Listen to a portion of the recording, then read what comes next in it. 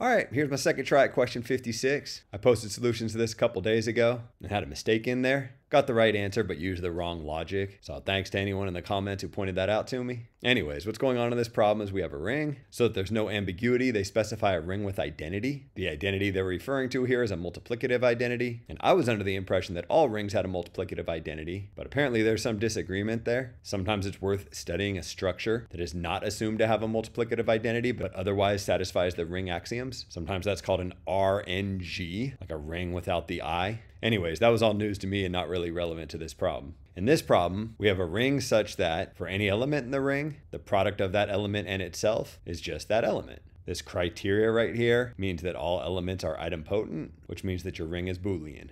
So what we need to know is if we have a Boolean ring, which of the following statements must be true? So before we get into the specific statements, maybe it makes sense to review the ring axioms. So all a ring is a collection of elements with two binary operations. One of them kind of acts like addition, one of them kind of acts like multiplication. So often you use those as your operations. This collection of elements and these two binary operations have to satisfy three criteria. The first is that the collection of elements is an abelian group under the operation that kind of acts like addition. The fact that these elements form a group under addition tells you that this operation that acts like addition is associative. Because it's abelian, this operation is commutative. There exists an identity element under this operation, addition.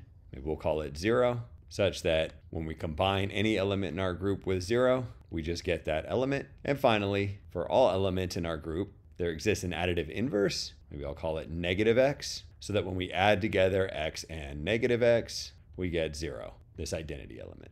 So the ring kind of inherits all this group stuff, but there's more to being a ring because we have this second operation that kind of acts like multiplication. Our collection of elements must be what's called a monoid under our other operation, which I'll denote as multiplication. What that means is this operation multiplication is associative, and there exists a multiplicative identity. Maybe I'll call it 1, so that when we combine any element in the group with 1, we just get that element.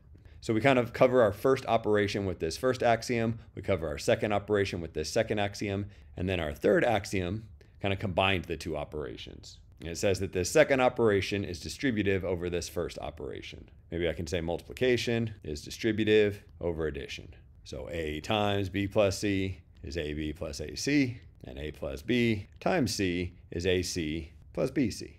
All right, with that information, I think we can answer all these different questions. For the first one, the question is whether, when we take any element in the ring and combine it with itself under this operation that acts like addition, are we guaranteed to get 0? Well, it turns out yes, and there's a fancy little proof of that. There's probably lots of different proofs, but the one that I saw starts out with this thing A plus A that we want to prove is equal to 0. We don't know a whole lot about this element A plus A, just that it's in the ring. Maybe I should have written that as a fourth group axiom, that we have closure. And I suppose I could have included that over here when we talk about a monoid. Sure. Anyways, because A is in the ring, A plus A is in the ring, and because the ring is Boolean, when I take any element in the ring and square it, I get that element in the ring. So this thing right here must be equal to this element squared. What is this element squared? Well, it's tempting to just call it 4a squared, and it is 4a squared, or a squared plus a squared plus a squared plus a squared. But it's not a horrible idea to get into the habit of writing these things really carefully, making sure that each of your steps are legitimate according to one of these axioms. So when we're squaring an element, really what we're doing is we're multiplying it by itself.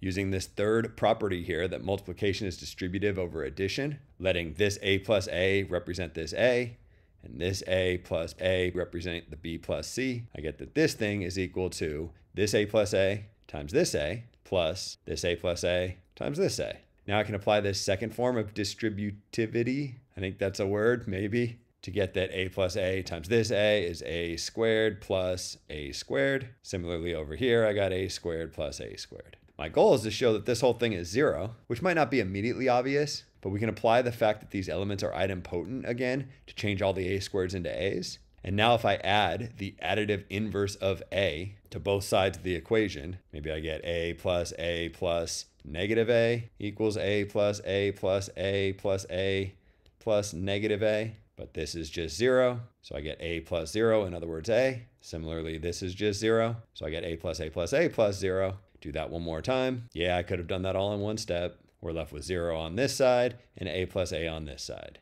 Exactly what we were hoping to show. Statement 1 is true. Turns out that there's an argument that's very similar to that argument we just did to prove statement 3, so maybe I'll jump ahead and do that next. What we're going to do now, instead of starting with A plus A, we'll start with A plus B, where A plus B are just two elements in our ring. Because they're in our ring and we have closure, A plus B is in our ring. Because A plus B is in our ring and all elements in the ring are idempotent, A plus B squared must be equal to A plus B. So we can start out here. Just like we did over here, we can expand A plus B squared. Think about it as A plus B times A plus B. Apply your distributive property twice. You got A plus B times A plus B times B. So you got A squared plus BA plus AB plus B squared. You can probably guess where to go from here. Because every element in the ring is idempotent, A squared is just equal to A and B squared is just equal to B. So I got A plus B is equal to A plus BA plus AB plus B.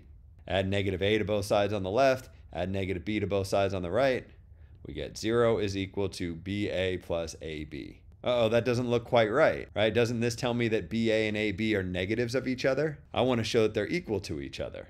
Well, what we can do is take advantage of something that we've already proven. If we add AB to both sides of this equation on the right, I get AB is equal to BA plus AB plus AB. But over on the right, I'm adding some element to itself, and a second ago I proved that anytime I add an element of the ring to itself, I get 0. So AB plus AB is just equal to 0, AB is equal to BA. These are kind of famous little proofs that are typically done when you first encounter Boolean rings. So I suspect the test makers don't expect students to think up these proofs during the exam. They're kind of testing, have the students seen and remember them from their past. We know that 1 and 3 are true, so I guess we know the answer to the question, because none of the options say that 1, 2, and 3 are all true.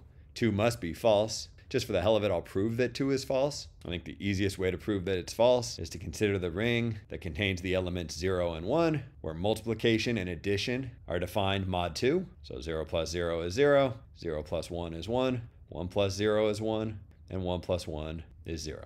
And when I'm multiplying, 0 times anything is 0, and 1 times 1 is 1. You can quickly check that it satisfies all these axioms. This is denoted as Z mod 2Z, and is likely a ring you're familiar with. Anyways, what statement 2 says is that if I take any element from this ring and multiply it by itself enough times, I'll eventually get 0. Is that true? No, that's not true. Consider the element 1. If you multiply 1 by itself one time, you get 1. And maybe therefore by induction or something, 1 to any power is equal to 1. Therefore, there does not exist an n such that 1 to the n power equals 0. Therefore, statement 2 is false. 1 and 3 are true. E is the answer to the question.